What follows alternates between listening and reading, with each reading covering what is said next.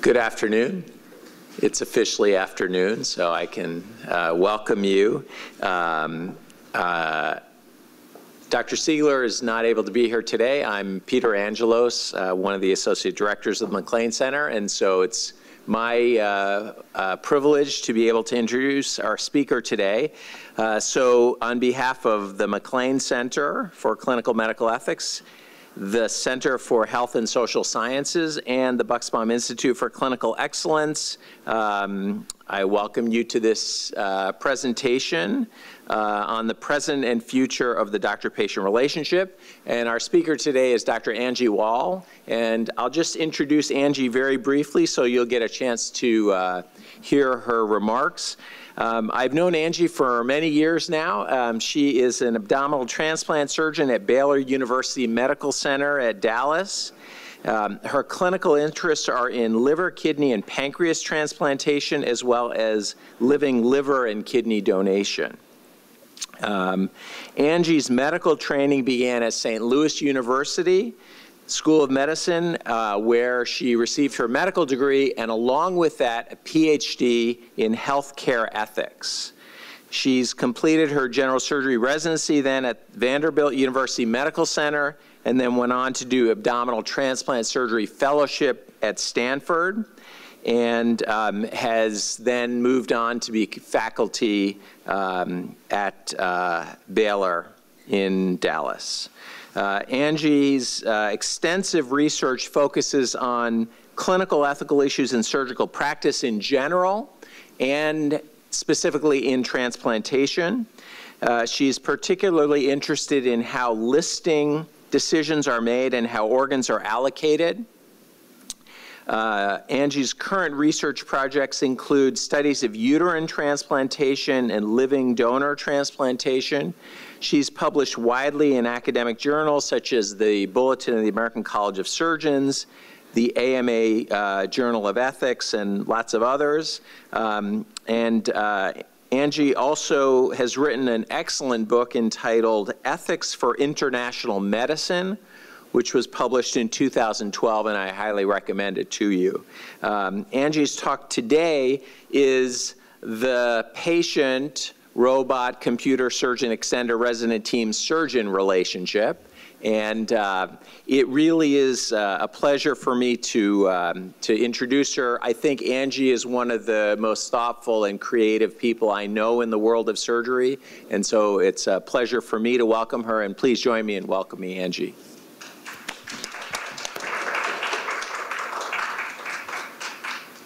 Okay. Okay. Is this thing on? Can you guys hear me? Okay, great. First off, I want to say thank you to Peter and to Lainey, who I see somewhere up here, and to Dr. Siegler, who isn't here today, for the invitation to talk to you all and to be part of this MacLean lecture series. As one of the few surgeon bioethicists who hasn't had the opportunity to train here at the MacLean Center, I feel like it's so cool to actually be invited to talk. What I'm going to talk about today is the patient, robot, computer, surgeon extender, resident team, surgeon relationship. And what I'm ultimately going to talk about is how surgical practice has changed over the time frame of the last 30, 40 years since the 1980s, when the last MacLean lecture series was about the patient-physician relationship. I'm ultimately going to argue that despite the changes to the context of surgery and the insertion of all of these things into the surgeon-patient relationship, that trust remains the central element of what this relationship is about. Now, before I start talking about the changes in the context of surgery, I want to just talk a little bit about how I go about creating a relationship with a patient. So I'm a transplant surgeon. When I encounter my patients for the first time, it's usually right before they go to the operating room. My Typical practice is that I get an organ offer, I call my coordinator, the coordinator calls the patient comes to the hospital, the resident or the fellow sees the patient, puts in orders, the nurses prep the patient, they send the patient down to the preoperative holding area, and I usually meet them there about 30 minutes before they're going back to the operating room.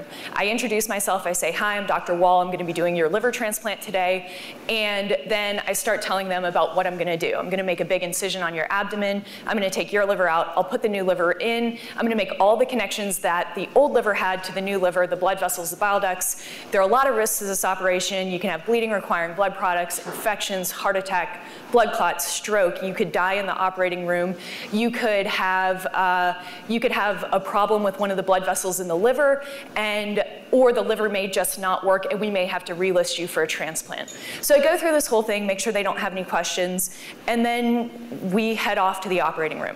And I think that every time I have this conversation, I'm amazed that my patients even want to have an operation after this discussion. They've just met me.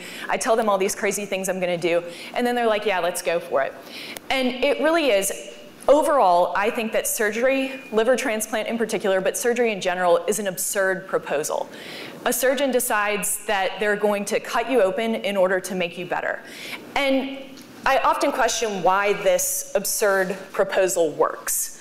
I don't think that the absurd proposal works because the informed consent process necessarily provides information to a patient that they can internalize, have control over, and then have so much knowledge about the situation that they're able to make a rational decision. I think that it works because sitting down and having a discussion with a patient develops a relationship and it develops trust. So when you develop this trust, you have to follow through with the trust. And the reason that surgeons continue to be able to be surgeons and continue to develop these trusting relationships is that we hold up our end of the bargain. We hold up our end of the bargain by being competent in what we're doing, by always having the best interests of our patients at the heart of what we do, and we also have open and honest communication when things don't go the way that we expect them to go, so that we can keep treating our patients even when things don't go according to plan. Now, while trust is, and I think has always been the center of this relationship, the way that we gain trust and the way that we maintain trust in the surgeon-patient relationship has evolved with the evolution in surgical practice. And so that's what I'm going to talk about today. How has trust, or the development of trust, evolved through the evolution of surgery? The first thing that's evolved in surgery is the environment. So if we look at Stanford, where I did my fellowship training, in the 1980s, this is a picture of Norm Shumway doing the first combined heart-lung transplant. And what you can see about this operating room is that it's very small.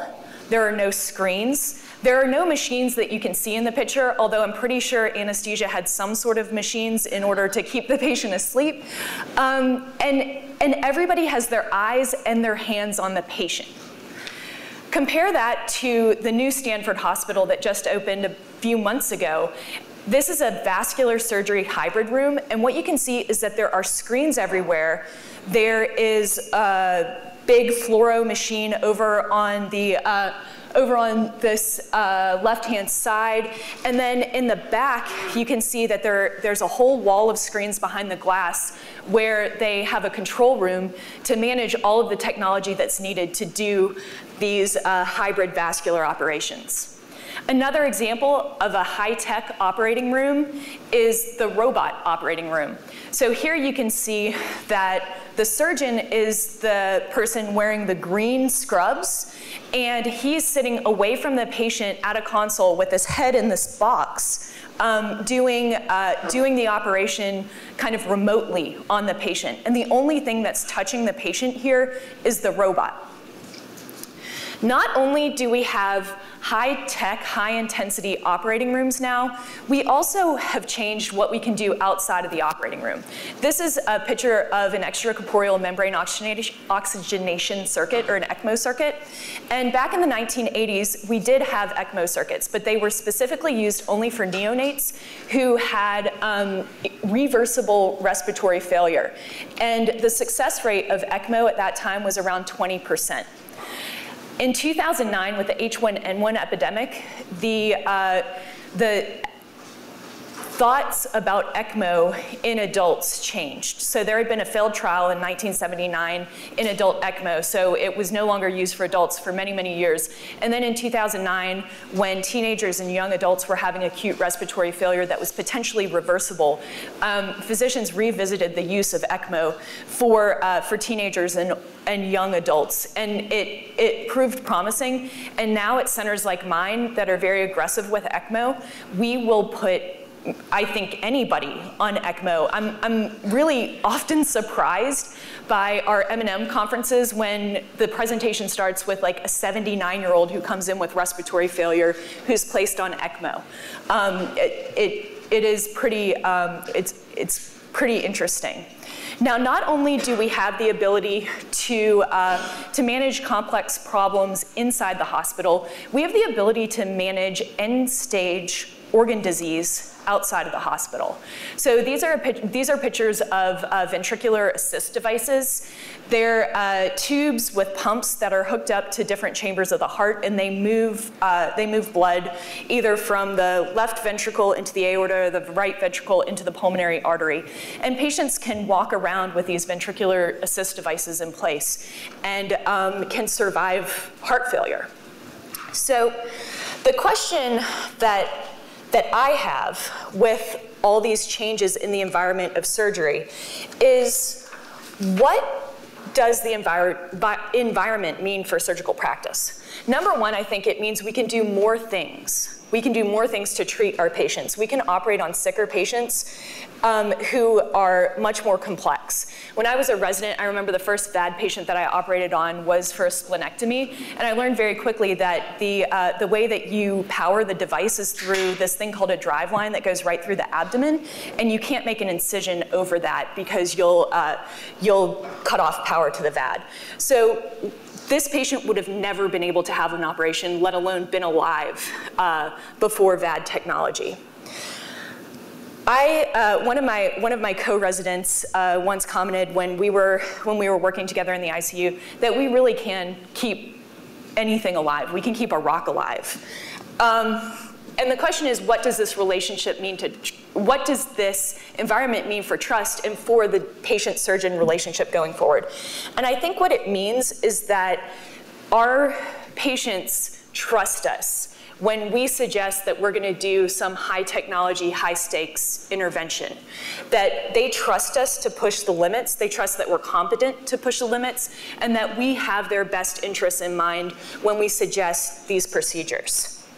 They also trust that we aren't going to push the limits too far, that we're not going to be placing our patients on a metaphorical bridge to nowhere. So what I think this evolution has done is that it has changed us from the mentality of what can we do for our patients to what should we do for our patients. Now, another contextual change in surgery is that of demographics. Not only has the environment changed, but the makeup of our surgical workforce has changed. Here's a picture of the Vanderbilt surgery residency in 1988 to 1989. If you all notice here, there is one woman in the residency program, and otherwise it's a very homogeneous group. If you compare that to the Vanderbilt surgery residency in 2017, what you can see is there is a much more diverse group of trainees and of faculty. And one of the things that's really cool is in the front row, there are the chief residents, and 1, 2, 3, 4 of them out of the 8 are women. So it's a 50-50 split of residents here, at least of chief residents in this Vanderbilt surgery class. The shifting demographic of surgery made a big splash on social media and in mainstream media with this New Yorker cover. I don't know if any of you saw this, but this became the New Yorker cover challenge with a Twitter campaign of "I look like a surgeon." And what happened is that minority and women surgeons replicated this cover and took pictures and posted it all over social media to show that there really is a diverse workforce in surgery. There was also a fundraising campaign that my husband made me a part of with these t-shirts that say, "This is what a surgeon looks like." And this is a picture of me with my brand new baby who has on his shirt that says, "My mom is the world's greatest surgeon," which I just think was like totally awesome. Not only is the shifting demographic happening in faculty and happening in residency, but now it's actually moving up into the leadership of surgery. So these are 5 of the 21 female chairs of general surgery departments in the United States. The reason that I chose these 5 are that I have worked with or presented with all of these women, and it's really cool that they have been a part of my training and development in surgery. So Betsy Tuttle here, she's a chair at East Carolina University. She was one of my attendings at St. Louis University and had an elective called Women in Surgery, which is basically the reason why I went into surgery. Carmen Solorzano, up in the middle here, is the chair at Vanderbilt. She is an endocrine surgeon, and she's one of the first attendings that actually let me lead a dissection on in a thyroid operation. Mary Hahn down here is the chair at Stanford University. She became the chair while I was fellow training there, and has been a huge change in the, it has created a huge change in the culture of that program. Rebecca Minter is at Wisconsin. She and I and Dr. Angelos and Dr. Langerman gave a presentation a couple years ago at the Academic Surgical Congress on ethical issues in residency training. And then Diana Farmer is the chair at the University of California, Davis, who presented this year at the American College of Surgeons on ethical issues in high technology care, where she talked about fetal surgery for meningomyelocele. So not only are these women personally inspiring and really involved in ethics in surgery, they're also changing the way that that departments of surgery are run, and they're changing the culture of surgery. So this is a quote by Julie Sosa, who is the chair at the University of California, San Francisco. And what she said was she's building an organismal rather than a hierarchical structure in her department. She's creating a culture of transparency and equity around salaries, promotions, career opportunities, and issues of diversity, equity, and inclusion. That's what she's doing with her department. This is from Mary Hahn. She's enhancing a culture of inclusion. She's prioritizing diversity, inclusion, and wellness. And I truly believe that not only are these chairs, or these women, improving the culture of surgical practice for surgeons, but they're also enhancing patient care with a focus on inclusion and diversity. And if you don't believe me, you can check out these couple of articles that may suggest that having a woman as your surgeon or as your physician might be a better choice. So what does the change in demographics mean for surgeons? Number one, it means that we have the potential to expand research in areas such as healthcare disparities. It means that we have the opportunity to learn from each other and to rely on each other's personal strengths in different situations.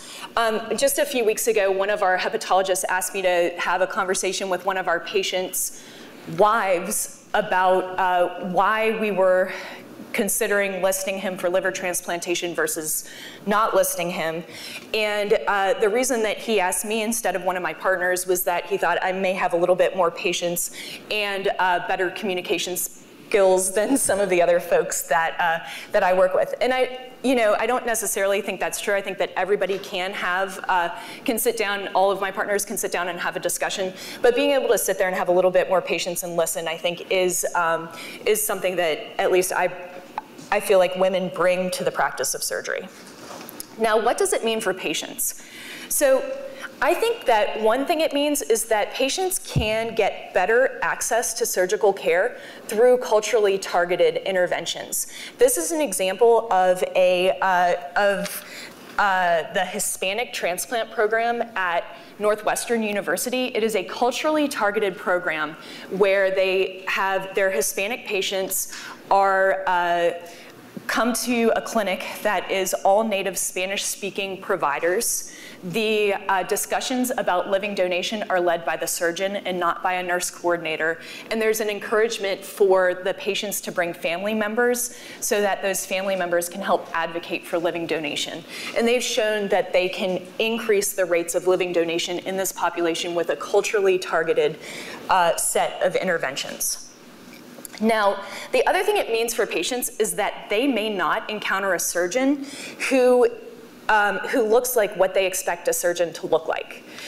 So probably once every couple weeks, I'll go see a patient, and the patient or the family member will say, oh, I didn't know we were going to have a female surgeon. And I usually say something like, well, I have smaller hands so I can make tiny incisions or something along those lines. But it does kind of sting a little bit when somebody sees me not as the person they expected to be their surgeon, because I think anyone can be a surgeon.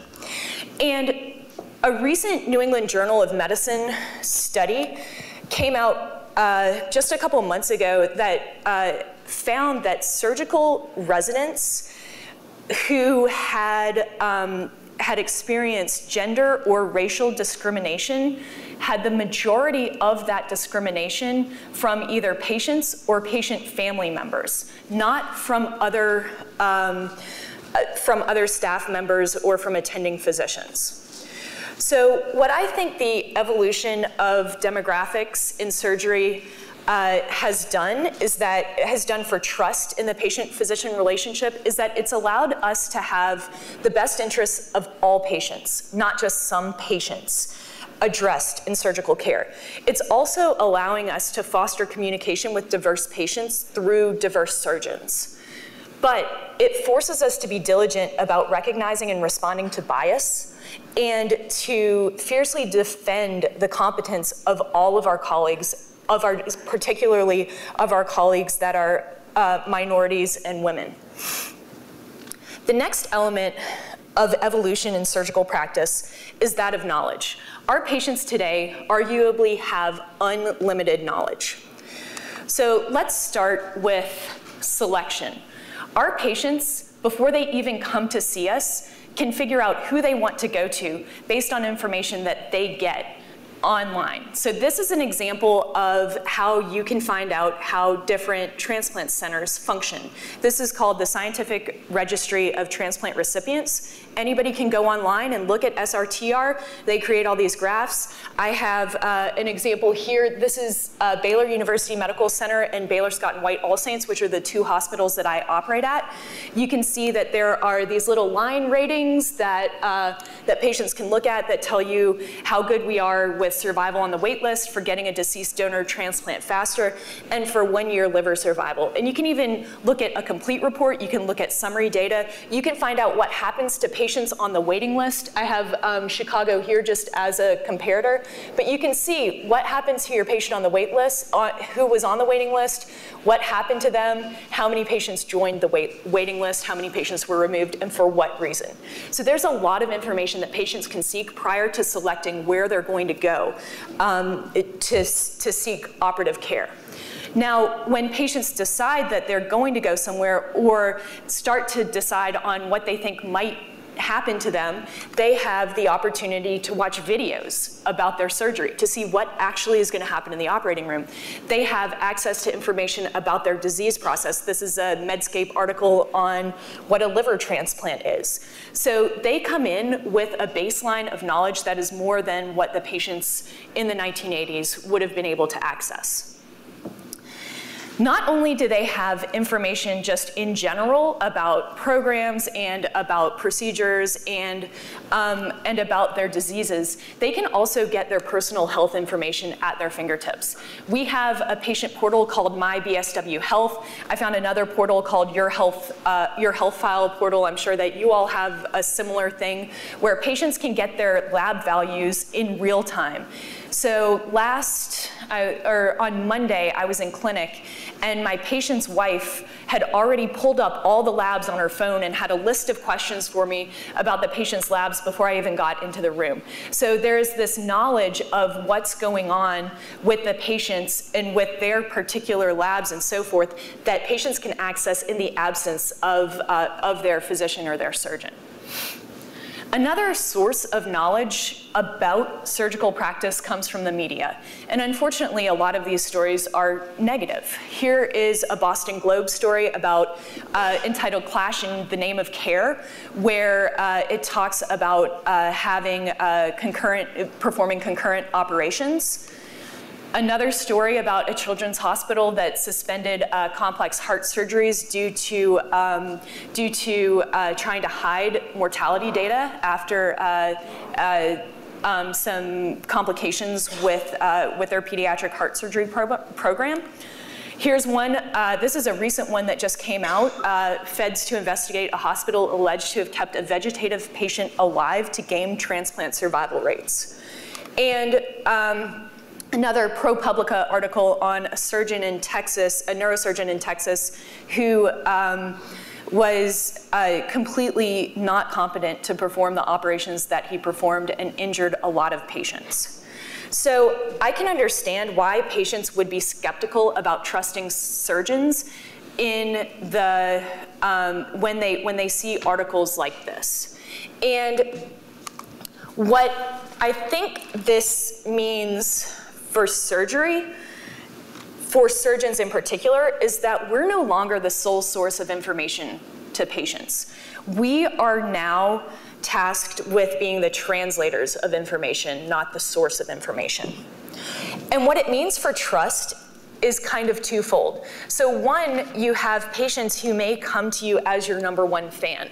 I checked out your center. You guys are the best transplant center in Dallas. And so I came here because I know that I'm going to get the best care. And what we have to do is we have to ensure that we have the best interests of those patients who have a preconceived notion and a positive bias of what's going to happen in their mind, and that they don't take on unwanted risk because they're kind of blinded by this bias.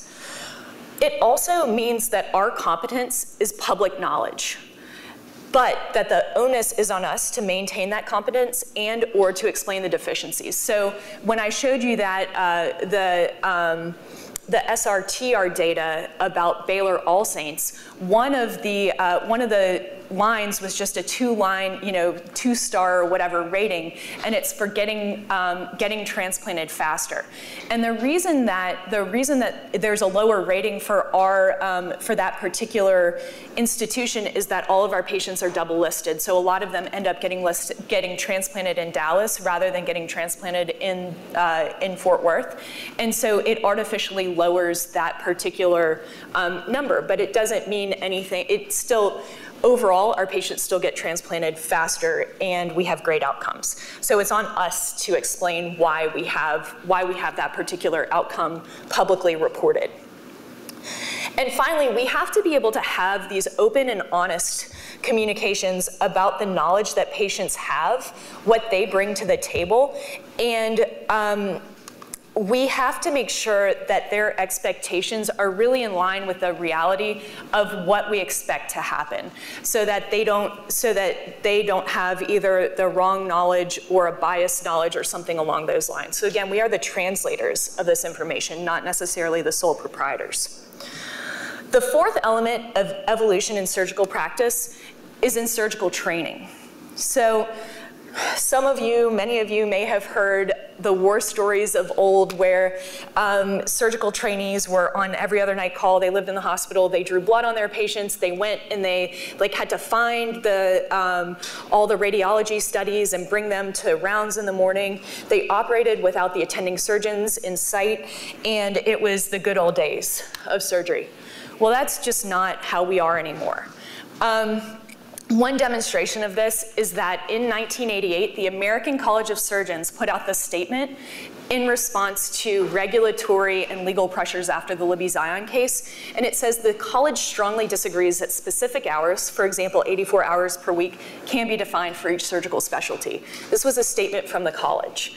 Finally, in 2002, the college said, all right, well, maybe we should change this statement around a little bit. Residency is about the educational experience and direct patient care. So it's inappropriate to rely on residents to perform tasks that are not directly related to either education or patient care. And patients have the right to expect a healthy, alert, responsible, and responsive physician. So maybe we should let our residents get a little bit of sleep and not be in the hospital for quite as many hours.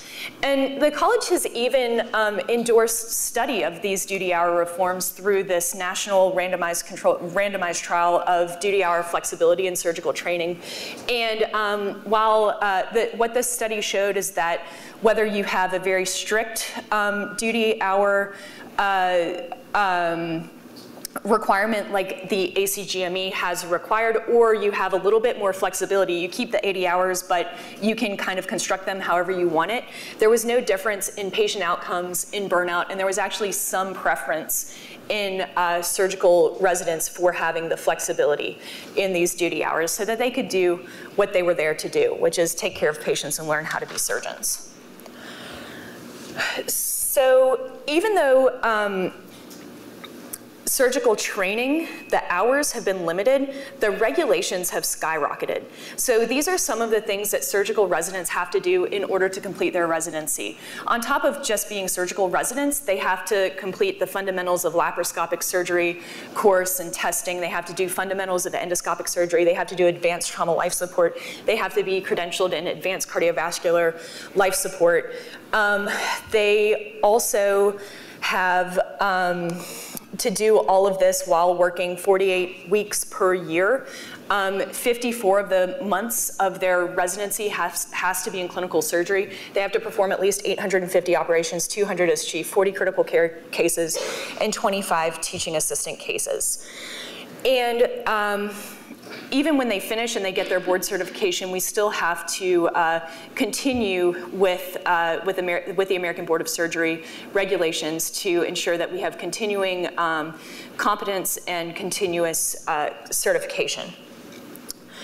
Now, on top of the shorter duty hours and all of these other regulatory things that residents have to do to become surgeons, there is what this article from the Bulletin of the American College of Surgeons terms the autonomy crisis. And what they're getting at in this article is that there are a lot of pressures on attending physicians to do things that can impact residency training.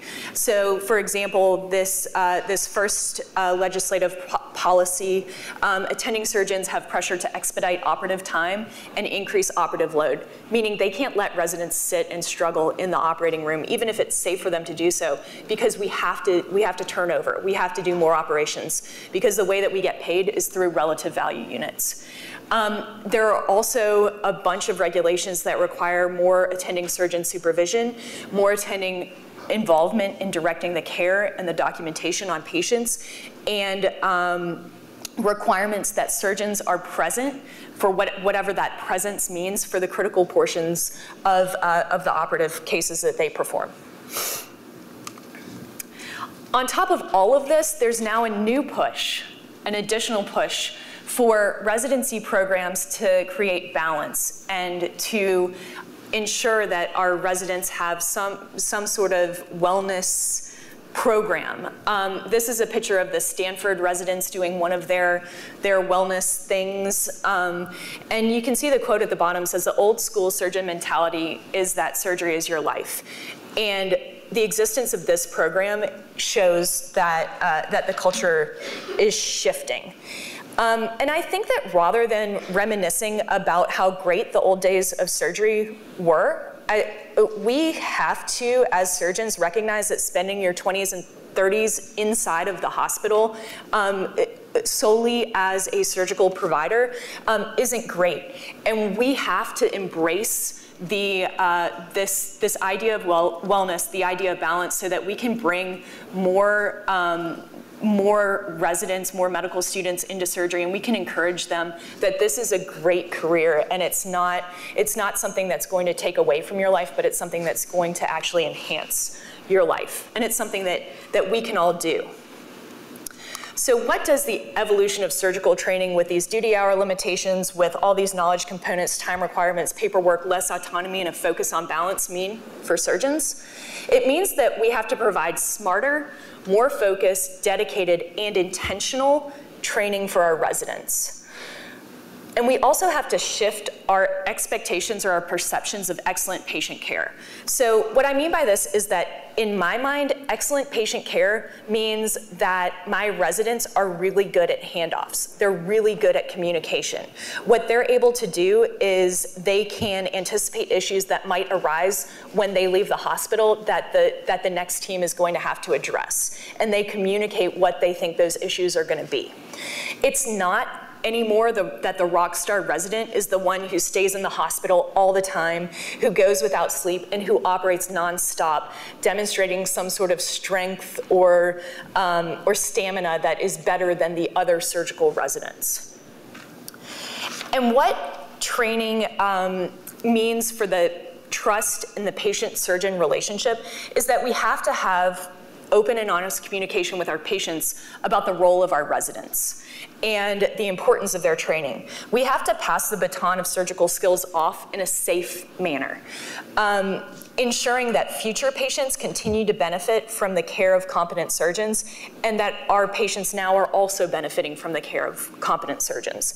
And we have to have that balance of training our residents with other factors, obviously with patient safety, but also with our regulatory and time pressures.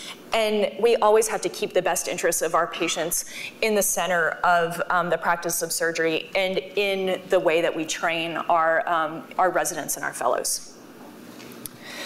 Another evolution within surgical practice is that of the shift from the individual surgeon to the team. This picture is of Dr. Tom Starzl, who is the father of liver transplantation.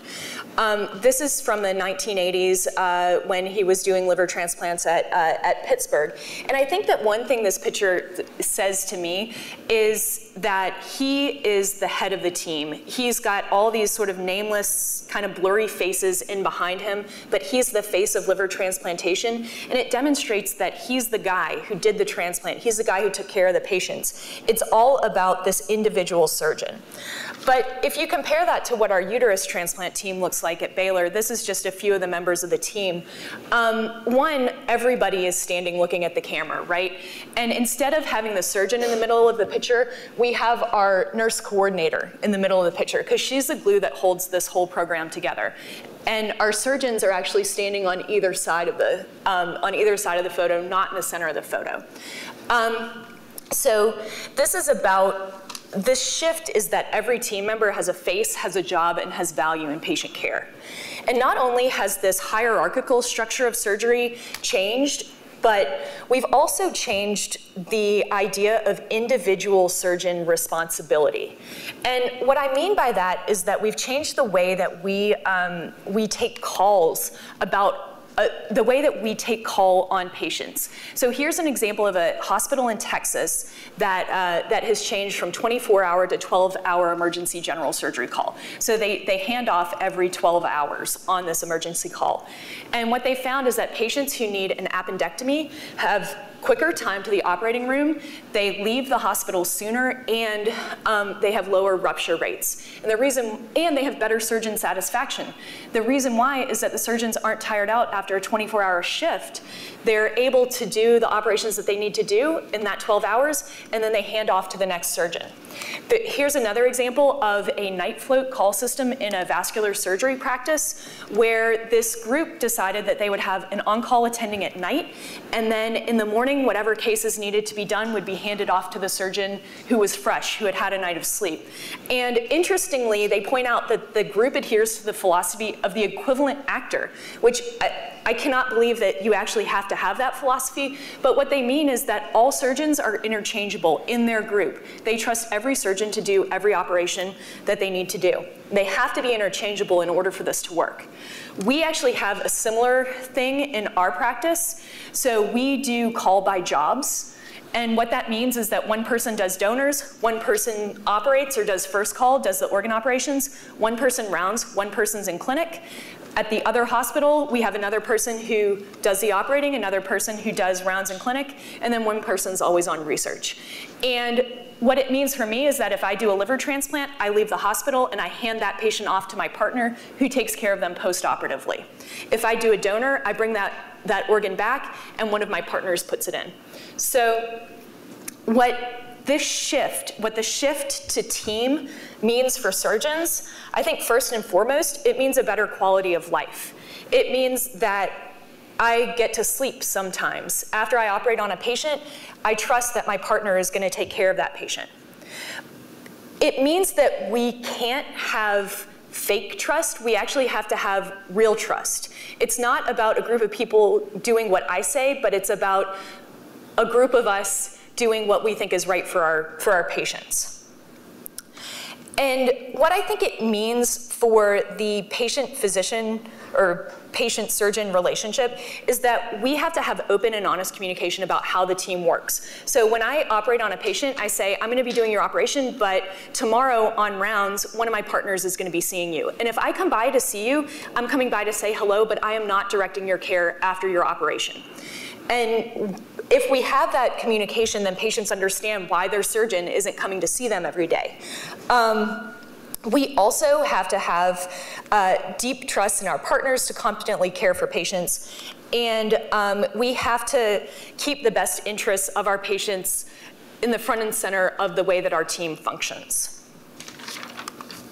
The final element of evolution in surgical practice is that of regulation. And we talked a little bit about regulation in training, but there is so much more that, that comes with regulation. So one thing that's not specific to surgery, but just to general hospital practice is these site visits. I'm sure any of you who are practicing in the hospital have undergone one of these JCO site visits. I found this interesting checklist on how to prepare for a successful visit.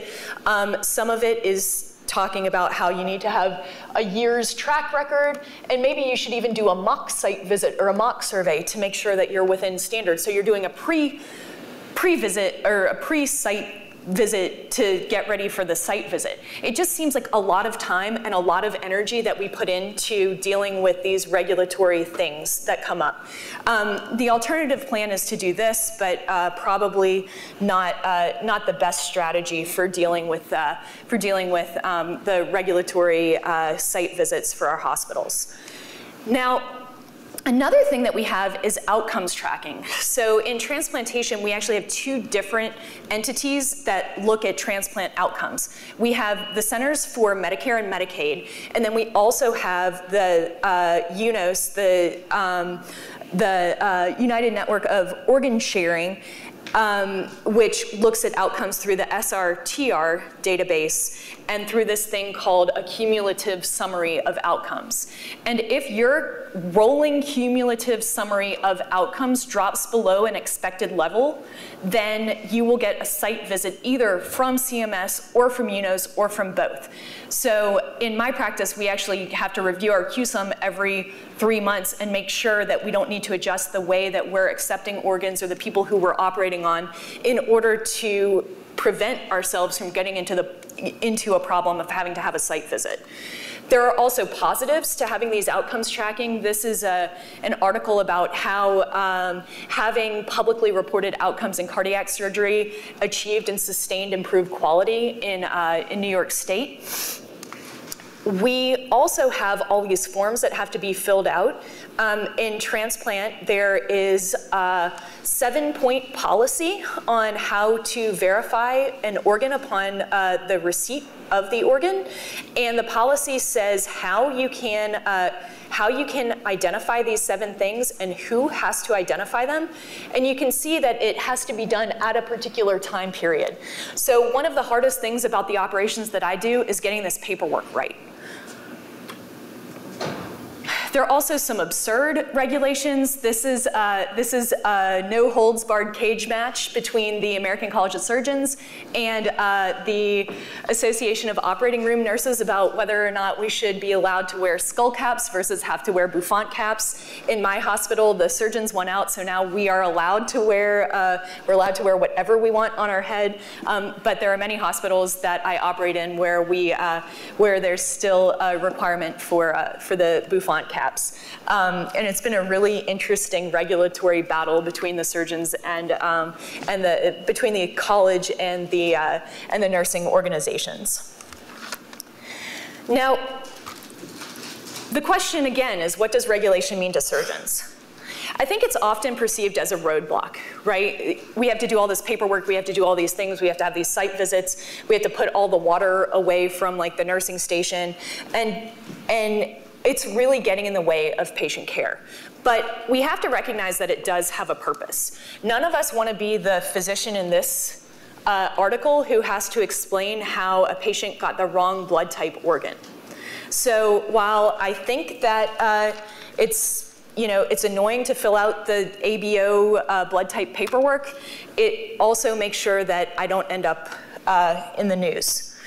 And what it means for trust in the patient-physician relationship is that we do have to communicate with our patients about the regulatory environment, especially when it comes to affecting patient care. So a couple of months ago, I had a patient that had kind of a very frustrating situation. He had had a liver transplant and then developed respiratory failure from a viral infection, ended up in the ICU on a ventilator, but he was getting better. And as he was getting better, his family decided that they wanted to withdraw care because he wouldn't have wanted to be on a ventilator. And I tried to talk with them multiple times about how it really, he's really getting better. Like, why are we going to give up now? And one of the comments that one of his family members made was, well, you just want to have good outcomes. And so it really kind of took me back to say, it's not about outcomes, it's about this patient. And if this is what you really want, you really think needs to happen, then we can proceed with whatever you think the wishes are of your patient, or of your family member. Now, we also have to demonstrate competence when it comes to regulatory requirements. Like I said, the blood type verification is often harder than the transplant, but if I don't do it right, then I'm not going to be able to transplant my patients. And finally, we need to accept that some regulations really do ensure that we're working for the best interests of our patients, and we need to adhere to them because it is really important for patient care. So that brings me to the end of what I think are the main evolutionary changes in surgery. And I hope that I've convinced you that trust remains at the center of the surgeon-patient relationship.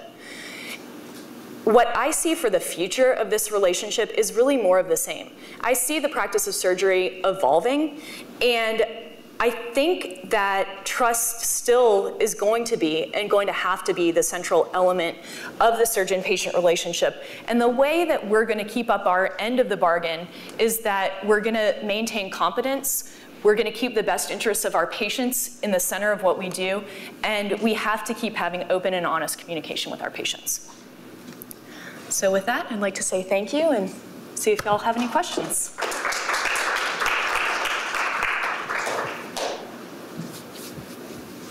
Lainey. Yeah, I think I can talk loud enough without that. So I have two questions. One is the notion that all surgeons are fungible. And why do you think that creates trust in patients? So it's not necessarily that all surgeons are fungible, that all surgeons within your particular practice are interchangeable. But you know that's not the case. So in certain situations, it's not the case. So for example, in living donors, for us, we have 2 surgeons who do the living donor kidneys, and we have 4 surgeons who do the living donor livers. So it's not the case that we're all interchangeable with everything, but we are interchangeable with most things. And what I think we have to do is we have to say that we have to create consistency in our practice, and that's what creates trust and creates the way that we are able to all manage the patients and operate on the patients the same way. So an example of what I think the way that we make it work in our practice is that we have a meeting every Tuesday where the surgeons and the hepatologists sit down around a table and talk about any of our complicated patients. We talk about the inpatients, the outpatients, et cetera. And so we really do have a team-focused design. So if I'm the clinic person and I have a couple of patients who are difficult, then I'll talk with the whole group about it and say, these are my thoughts, this is what I think I'm gonna do. And we really don't have like rogue surgeons going off and like doing random things to our patients. We have more of a team mentality about how to manage the patients. And that may be because it's transplant surgery, and transplant surgery has always been more of a team mentality because you can't do it by yourself. But I think that that's where trust comes in. I think it is that we trust each other to operate on pretty much any patient other than the really complicated ones. And that we trust that we will call each other if there's an issue. So I know that if I have to do a redo transplant, if I have to do something with a vascular reconstruction that I don't have enough experience to do, I will call one of my senior partners and say, hey, I can get to this point, but I need you to come in and do it. And I'll talk to the patient about it and say, I'll be doing your transplant, but if I get into trouble, I'm having this other surgeon come in. So it's a trust that we're going to do the right thing for the patient, that we'll go to the limits of our abilities, but that we'll call people in if we need help. So can I push you? Of course. Okay, so what you just described to me is trust within your group. Correct. You haven't convinced me that me as the future patient trusts all of you equally, or why do you think that you're telling me that we all do the same thing means that I'm going to believe you? So you're saying like surgeons in general, like me and Peter? As a patient, you come in and you tell me, I'm going to be doing this part, this person's going to be doing that part, and you're saying, and we're all interchangeable in this part of the surgery, so it doesn't matter. Maybe from your perspective, but do we have any data that the patients agree with you or believe you? We don't have any data. So I think that this is a very interesting question. And something that, so I've started doing a study on our uterus transplant patients, looking at like what they think about the informed consent process and so forth. And one of the things that comes up over and over again is that after having discussions with the team, not with any particular person, because everybody on the team sort of has different discussions with the patients, that they feel like the team is knowledgeable and they trust the team, and they don't talk about trusting the individual surgeon. And I found that really interesting that that's their perception of what's going on. So I think it does, again, depend on the practice, but at least in transplantation, I think that patients really do have a more of a sense that this is a team sport and it's not an individual surgeon that makes all these outcomes happen. You want to keep going? Well, somebody else wants to ask, or I want to keep going, because I'm just not, what I've heard is they trust us and that's why they go to the OR. No, when you come in 30 minutes before the liver and I've already driven in and I kissed my spouse and said, if I die, I still love you, and done all of that, and then in 25 minutes you give me this whole list of information about I could die and everything. Right. This has nothing to do with trust. You've already made the decision. I mean, you've already made the decision to undergo liver transplantation at that center. So you're possibly without being fully informed or even adequately informed. I made the decision. Right. Because you've already seen the hepatologist at our center, you've seen some surgeon, it might be me, it might be somebody else. And that's another thing where when I'm in clinic and I see a patient and they say, are you gonna be my transplant surgeon? I say, I don't know, probably not. There's a 1 in 9 chance that I will be your transplant surgeon, but every one of us can do a liver transplant, and I trust every one of my partners to do it. And I think that's where I start building trust with the patients, is that I talk about us as a team and as a program, and not as me as the best transplant surgeon at Baylor. Your son's T-shirt didn't mean that about the other 8. He's talking about you. Oh yeah, well, I mean, my son still thinks I'm the best, the world's best surgeon. Question? Yes. I am an obstetrician gynecologist. And patients sometimes go through my life. They will come for benefits. They'll come for what? They will come for a doctor that they know they trust with their mother and father and daughter and so on. And now, if I tell them, look, that day I'm not here, they will say, okay, we'll come back when you're here. In the situation that you describe, do you have a boss or you are all equal? Do I have a boss? Do you have somebody who's in charge of the group? Yeah, I mean, we have a division chief. So, yeah. So he has more equal. It sort of depends on the situation. So in some ways, in many ways we are all equal, right? But if I have, like, let's say I had a patient who had a living donor transplant. This was a couple months ago. His transplant failed, and we had to emergently take him back and take out the liver, and he was anhepatic. We did a redo transplant. And then I was the rounding call person, and at like 2 a.m. I got called by the ICU that like he was getting unstable, and so I came in and put a bunch of lines into him and did a couple procedures. And after I did that, I immediately called my boss and I said, "Hey, this is what I want to update you because this is what I did with the patient." So I do think that in some ways he still has to be the person who's the go-to for information and the go-to for patient care, in that he has a fair amount of the responsibility for keeping our program solvent, because we have to make sure that our outcomes are good, and he's the one who gets all those reports and so forth. So there is equality in the sense that we all take the same kind of call and everything else, but if there is some decision that has to be made that really can have an effect on our program, he's always the go-to. And that's just the way that it is. You're describing to me the hierarchy of residents. Yeah. All the residents can do the same thing. Yeah, they can all do the same thing, but then ultimately they have to talk to somebody. So there still has to be a quote-unquote captain of the ship, right? In the operating room, it's the same way. Like, I appreciate having all of this input from different people, but when it comes down to having to make a decision, if I'm the surgeon of record and there are different ways we could go, then I have to make that ultimate decision. So at some points, you do have to have somebody who makes, this is, it's not philosophy. We can't go back and forth and argue over things forever. We have to make decisions, and those decisions sometimes have to be made by either the surgeon or by the division chief. We talk so much about the doctor-patient relationship, but I like the shift that you're proposing, which is to talk more about the team-patient relationship. And partly they're willing to trust you 25 minutes before the operation because they've already established trust in the team or even in the larger institution. Yeah. I mean, I think that, and again, this is coming from transplant, and I think transplant is different than other surgical practices, particularly from elective surgical practices. But it really is a trust in the institution. It's a trust in the hepatologists, who are the people who refer our patients, or trust in the nephrologists who refer the patients and say, these guys know what they're doing.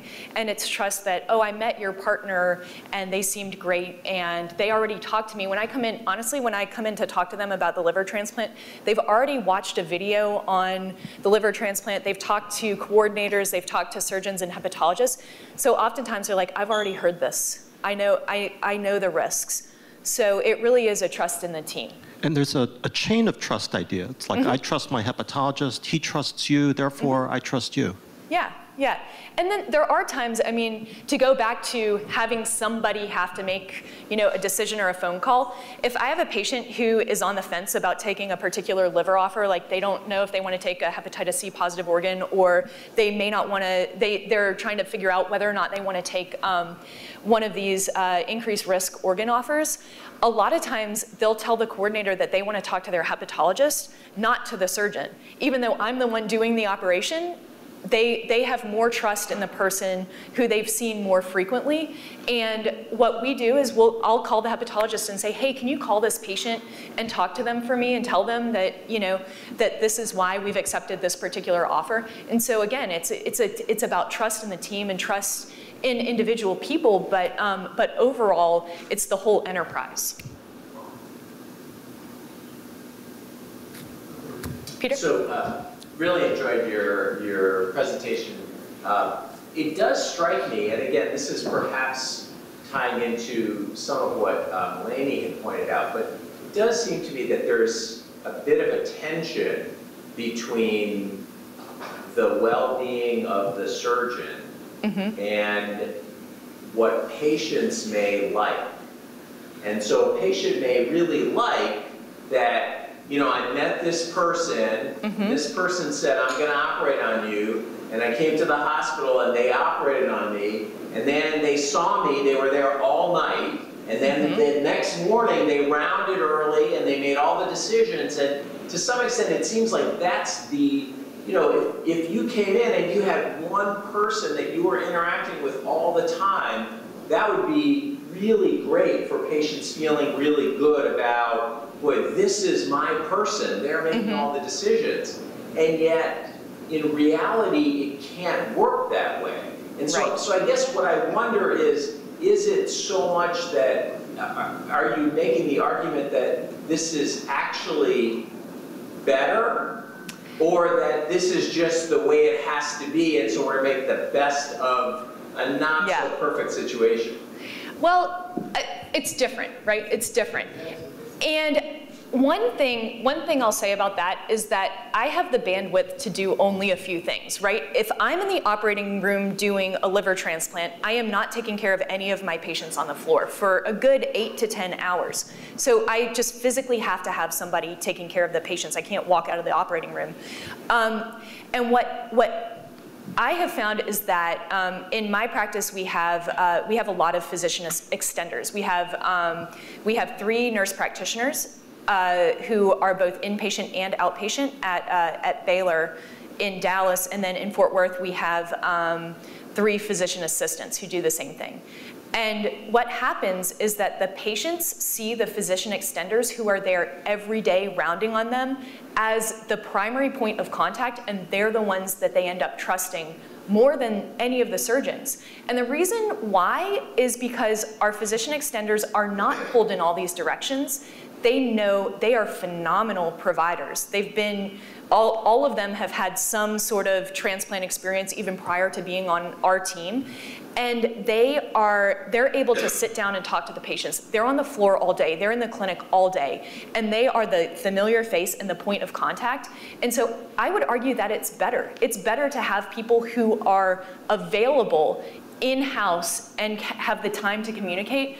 Whereas even when I'm the rounder, I spend an hour seeing all of my patients, and then I have to go off and do 1,000 different things. And so I have to trust my team, but I also think that my patients see my team as an extension of me, and that they get a lot of value out of having these additional, physician extenders, and to some extent the residents and the fellows as their primary point of contact. Anything else? I'm sorry to keep arguing. No. I understand that you're presenting maybe the future when we are all team and the patient come to the team, doesn't specify. But the reality in life, patient come to see is a name of a doctor. Unless they are, for some reason, insurance or otherwise, they cannot choose. They just, you go there and whatever they give you, be happy and go home unhappy, something like that. If this is the future of medicine, then that's the future of medicine. My generation is gone, and we cannot argue. But that's the trend I'm seeing.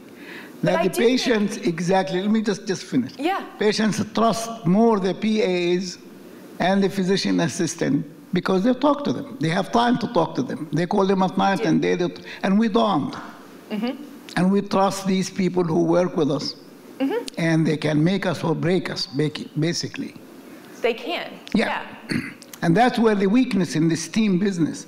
You trust people who are not doctors, but they are health workers, and they can make you, or they can just break you if they want and make your partner or somebody like that.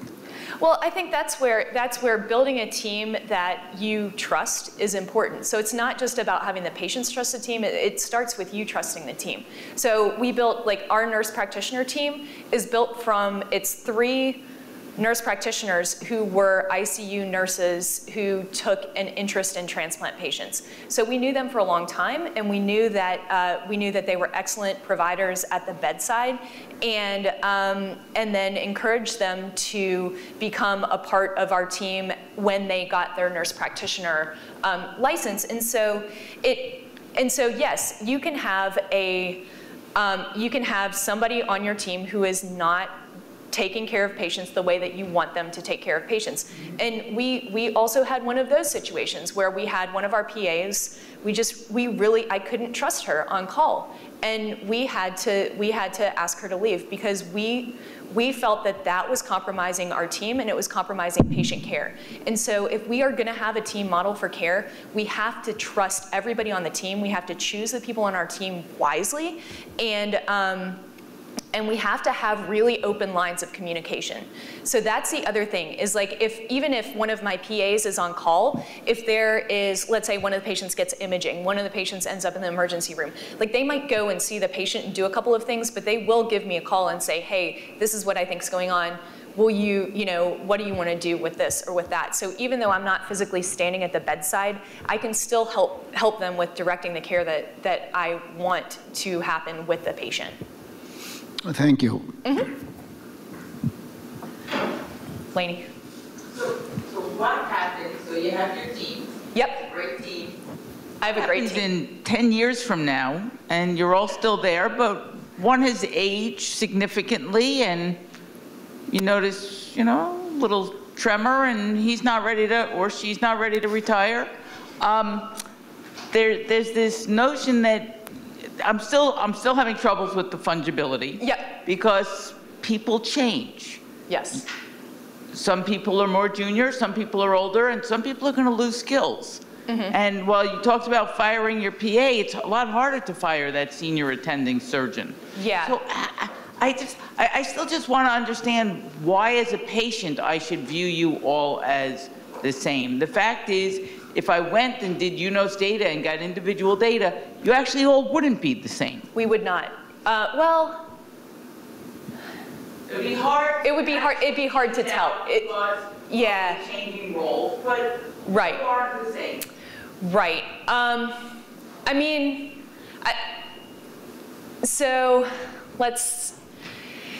the older surgeon question, I think, is really hard. Like the question of when to retire, when to push somebody to retire is really challenging. I have not been put in that situation yet. My boss has told me if he's operating after a certain age, that I just need to kick him out. Yeah, much easier said than done. Right before I started, we actually had a transition, and that transition was asking one of our senior surgeons to stop operating. And it was probably not the easiest discussion, but they did have it, and they phased him out of operating. And now he's still around, he does research, but for the good of the team, they asked him to stop operating. So I think that one thing is that you do have to keep patient safety and your outcomes in mind. And if you feel like somebody is losing their ability to operate, then you have to talk to them. And again, in transplant, it's different than in sort of a more elective practice, because I operate with my partners all the time. So I actually see how different people operate. We do 2 attending liver transplants. So it's actually really, it's probably more directly easy for us to talk to each other. Like, anytime I do a transplant with one of my senior partners, I get a discussion in the office afterward about what went well, what went poorly, what I can do to change to change the way that I'm operating, and we'll also reflect on what they did. And so I think that those are tough discussions, but they have to be centered around patient safety and patient care, for what it's worth. But it's difficult. I mean, I just haven't been in that situation. All right. Great. Thank you guys so much.